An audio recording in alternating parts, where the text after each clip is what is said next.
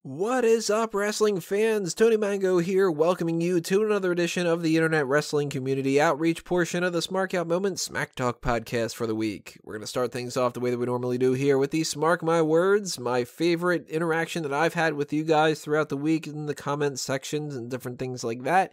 Winner this time around is Guest 5 for a little back and forth that we had going on about my discussion about getting a brand new phone. I was saying that it took 4 hours to buy a new phone the other day because my phone had broken. T-Mobile was taking their sweet-ass time trying to figure out how to set me up with a brand new one and stuff.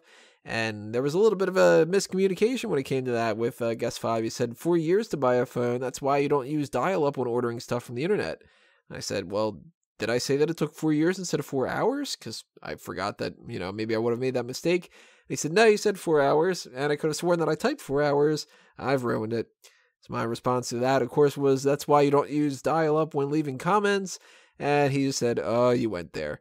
So I always like that little back and forth, keeping everybody in check. I thought that was pretty funny. Some other funny comments throughout the week as well, but that's the one that stuck out in my brain.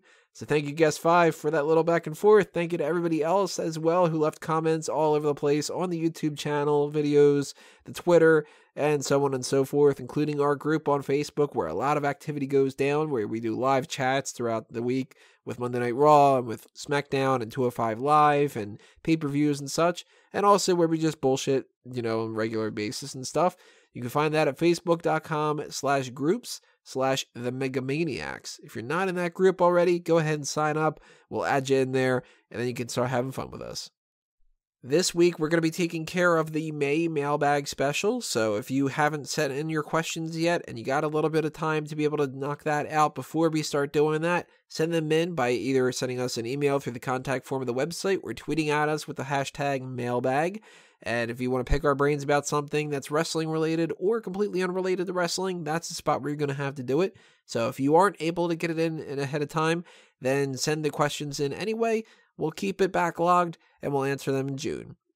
If you're looking to help support the growth of Smark Out Moment for the future, then there's a couple of different things that you should be aware of. First up, as far as monetary donations go, if you got the spare change and you're so inclined to toss some of it our way, you can donate money directly with our PayPal button at the bottom of smarkoutmoment.com, the YouTube fan funding module, or through our Patreon. Or an indirect method of doing that is to buy some t-shirts and some other kinds of merchandise over at our Redbubble and our TeePublic shops. Just uploaded a brand new design of Vote for the Rock for 2020's election. So go check that out at the Smark Out Moment TeePublic one. And there's also a TeePublic shop for Fanboys Anonymous and an offshoot one just called A Mango Tees. Check them out, see if there's anything you're interested in. You could also help spread the word about the website in a couple different ways, such as the Sign Me Up initiative. For that, all you got to do is, if you're going to a wrestling event, take a sign that says Smark Out Moment, send me a picture of yourself holding it up, and I'll give you a little shout out on the website.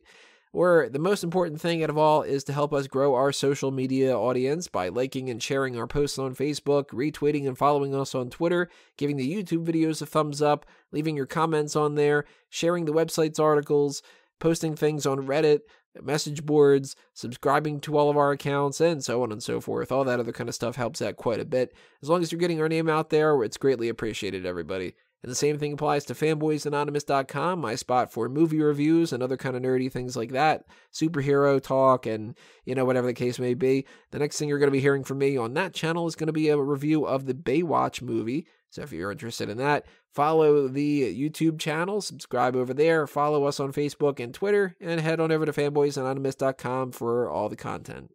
Now that we got that stuff out of the way, we are on the major topic of the video, the wrestling trivia question of the week, otherwise known as the Ask Him. Nobody got last week's question correct, but admittedly, it was a little bit of a Tony question. It was, name the 5 Singhs that have a relation to Jinder Mahal's career. We know, of course, that the Singh brothers are 2 of them. Sunil and Samir, I think they're going by now. The Bollywood boys, I can't remember their first names. Sunil's one of them. Previously, they said that Jinder Mahal's character, at the very least, was the brother-in-law of the great Khali, whose real name is Dalip Singh Rana. So there's another Singh. Of course, Khali's former manager and the person that Jinder Mahal ran out of WWE was Ranjit Singh.